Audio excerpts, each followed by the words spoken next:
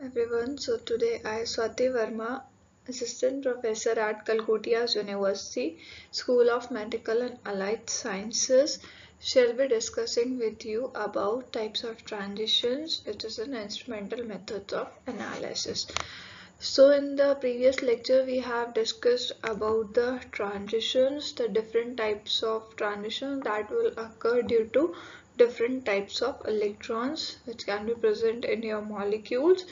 So the three different types of electrons that a molecule can have is your sigma electron, pi electron and your non-bonding electron, which is represented by N.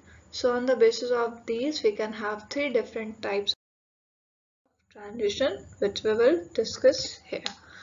So we will discuss about the electronic transitions involving your N, sigma and pi molecular orbitals. So first we have mentioned about the different types of transitions, then the wavelength range at which this particular transition will occur, and then we will see about the different types of examples in which these particular transitions are occurring. So first we can have your sigma electrons, non-bonding electrons and your pi electrons. Your sigma electrons are present in your single bond containing atoms. Your non-bonding electron is present in a molecule which is having the heteroatom having free radical, and then we have pi electrons in your double bond or your triple bond containing systems. So the transition due to sigma orbitals or your sigma electrons can be a sigma to sigma star transition. Here this particular sigma refers to your ground state, that is your sigma orbital which is present in the ground state, and here your sigma star refers to your sigma star orbital which is present in your excited state. So this particular sigma star refers to the excited state. So this particular sigma to sigma star transition involves the transition of sigma electrons which are present in your ground state to the sigma star non-bonding orbital, that is your higher orbital or your excited state. So this is your non-bonding orbital and this is your bonding orbital. So in the first I have mentioned the bonding orbital, and in the second I have mentioned the non-bonding orbital, which refers to your excited state. Now the sigma to sigma star transition, that is the transition occurring in your single bond containing compounds, occur at the wavelength range less than 200 nanometer. So the examples are your alkanes. Next we have N to sigma star transition. So this particular transition involves the transition of your non-bonding electrons, that is electrons present in your heteroatom, to the sigma star non-bonding orbital. Now this particular transition occurs in the wavelength range of 160 to 260, and the examples of this particular transition is an oxygen, nitrogen, sulfur and in halogen compounds. Next we have pi to pi star transition. So this particular transition involves the transition of your pi electrons to the pi antibonding orbital, and this particular transition occurs at a wavelength range from 200 to 500, and this transition occurs in alkenes, carbonyl, alkynes and your azo compounds. Next we have N to pi star transition, that is transition of your non-bonding electrons to your pi antibonding orbital. This transition occurs at a wavelength range from 250 to 600, and this particular transition occurs in your carbonyl compounds. Moving forward, this is the energy required for your various transitions, and these particular transitions will obey this particular order. So we have sigma to sigma star transition, N to sigma star transition, pi to pi star transition and your N to pi star transition. So the highest energy is taken by your sigma to sigma star transition. Next is your N to pi star transition, then we have pi to pi star transition and N to pi star transition. So the highest energy is by sigma to sigma star, then comes to n to sigma star, pi to pi star, and n to pi star. Now this is a detailed description of each and every electronic transition. So first transition that we will discuss is your sigma to sigma star transition. So these transitions require the greatest amount of energy, and these generally occur in your vacuum ultraviolet region at a wavelength below 150 nanometer. So these particular sigma to sigma star transitions require the highest amount of energy and will occur in which region? These occur in your vacuum ultraviolet region at a wavelength which is below 150 nanometer. Typically, your CH bond will absorb at about 125 nanometer, whereas your carbon-carbon bonds occur at your 135 nanometer. So your CH bonds absorption occur at a wavelength 125 nanometer, and your carbon-carbon absorption occur at your 135 nanometer. So we can see here that your absorption by CH bonds requires higher amount of energy as it is occurring at lower wavelength in comparison to your CC bond, which requires lesser amount of energy in comparison to your CH bond. Because the vacuum UV region is not accessible in most UV visible spectrophotometers, so the transitions are of use for routine analysis. As we know that this particular vacuum UV region is not present in each and every UV visible spectrophotometers, so the sigma-sigma transitions are not of use for routine analysis. All the sigma bonds, that is your single bonds, and because these particular transitions from sigma bonds occur at energies that are beyond the range of most of the instruments, so these compounds with only single bonds do not have measurable UV visible absorptive band. As these particular transitions are not accessible in each and every spectrophotometer, and these are higher energetic transitions. So the examples of your sigma-sigma transition is in saturated hydrocarbons like methane, propane, and its absorption occurs near 150 millimicron. Now the next transition that we have is your N to sigma star transitions.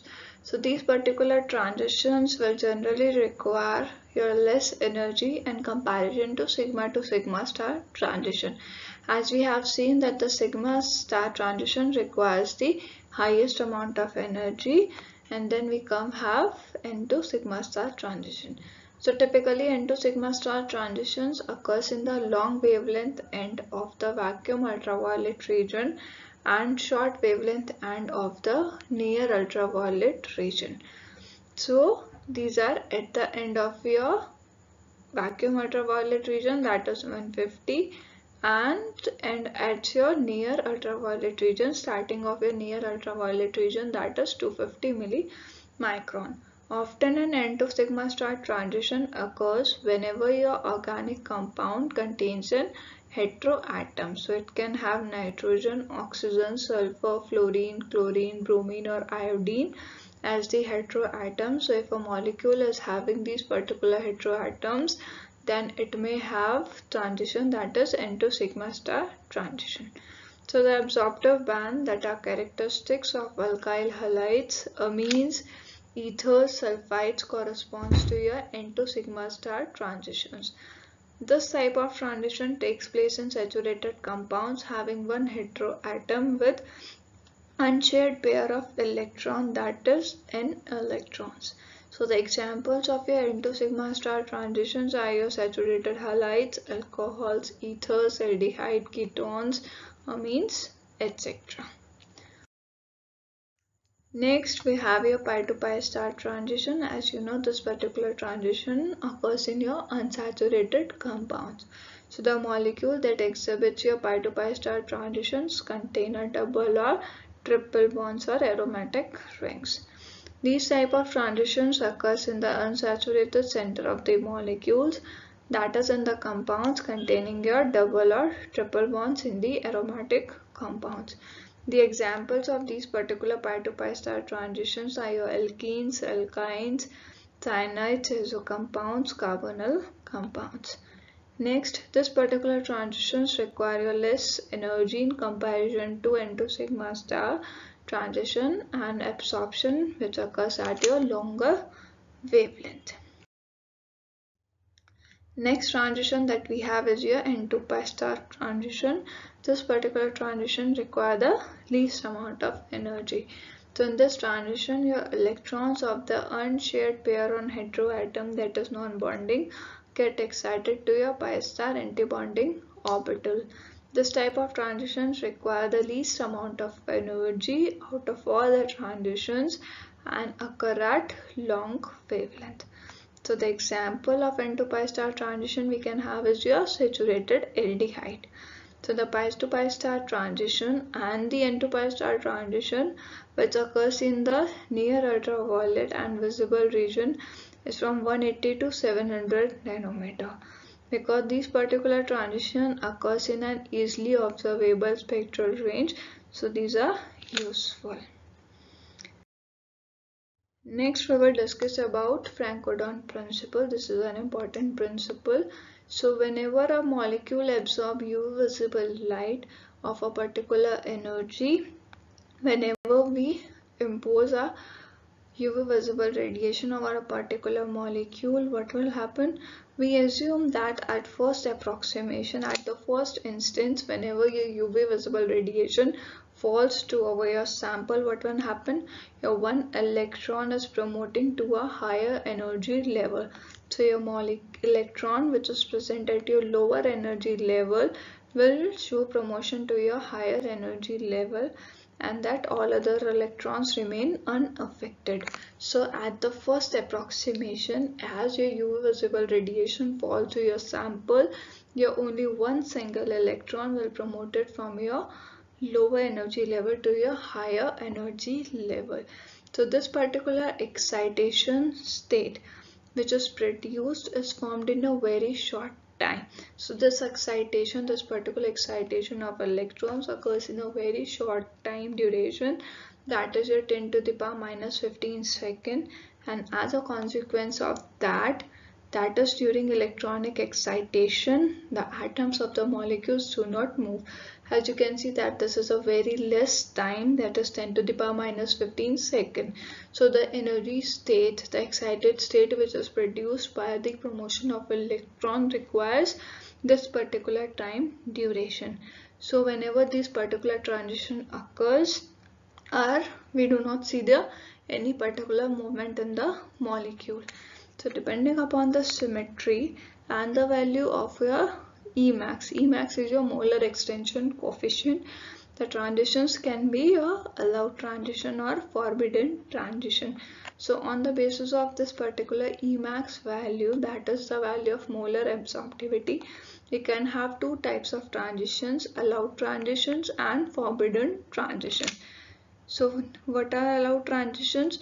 Your allowed transitions are that particular transition which we can see in our spectrum, and these particular transitions are having the value of Emax are 10 to the power 4 or more than 10 to the power 4.